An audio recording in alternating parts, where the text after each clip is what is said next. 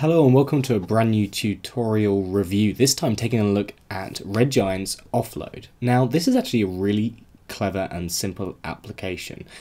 When you're working in the field and you're constantly offloading media from different hard drives or even the same hard drives, it's really important that you find a really efficient way of offloading your footage onto your media hard drives and also a backup drive.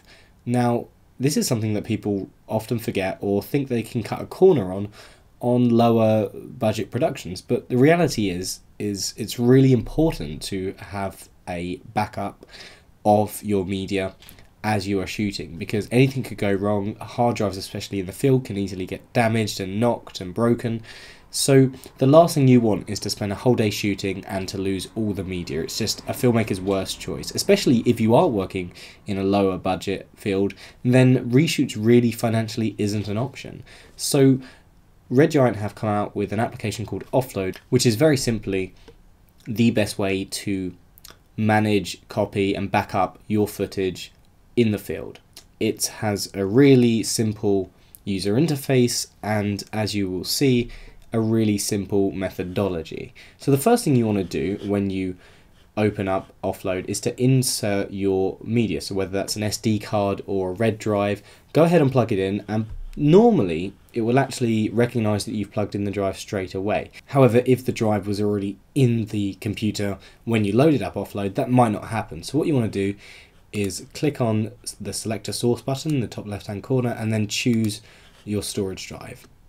Then it's going to come up with thumbnails of all the footage, so you can have a look through and check that it's got all the files that you want. And then what you want to do is choose your two places you want to store it. So you press choose here, and this looks absolutely fine to me. And you want to choose your backup drive. Make sure you want to choose a different drive, otherwise it completely defeats the point. The other cool features that it has is the subfolders option. If you select this, you can choose to add a subfolder which is going to have an import number for the subfolder's name, or you can choose a source name or a date.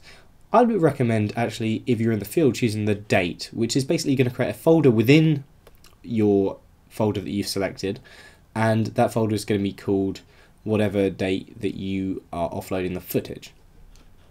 So we're going to go ahead and choose that. And you can see it's got a format here. We can actually change that if we want. However, for the backup drive, I think this is way less important, because ultimately the backup isn't necessarily going to be the main drive that you're going to be accessing constantly. It's more just to make sure that you've got an insurance copy of all your footage. And then, very simply, we can just go ahead and press start.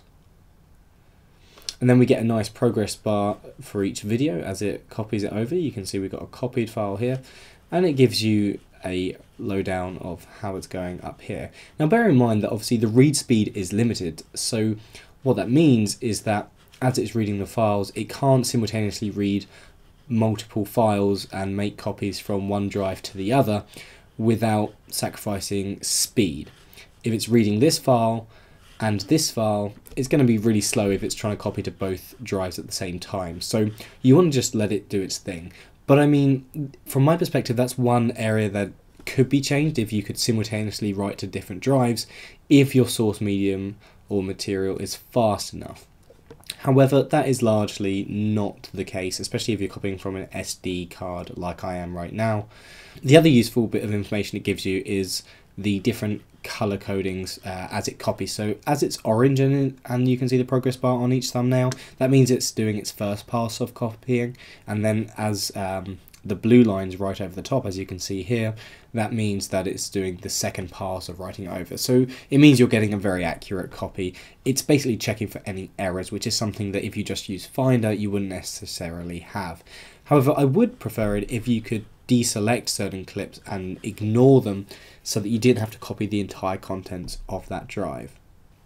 Also bear in mind that you don't actually have to make a backup. You can just copy to the OneDrive and then you can ignore this by right clicking and choosing reset destination folder. And there you go, there's no longer a backup that's going to be created, it's literally just copying to the OneDrive. So that was my very simple and very quick tutorial review for Red Giant Offload, which I'd thoroughly recommend. It's very simple. User interface will help you copy all of your materials simply and efficiently. And also it's going to write down a copying log into the destination folder, which is going to tell you if you had any errors, and then you can keep track of what you're importing with each import. So it's going to provide you with extra tools and assets for your edit as it comes together. So thanks for watching, and I'll see you guys soon in a brand new tutorial review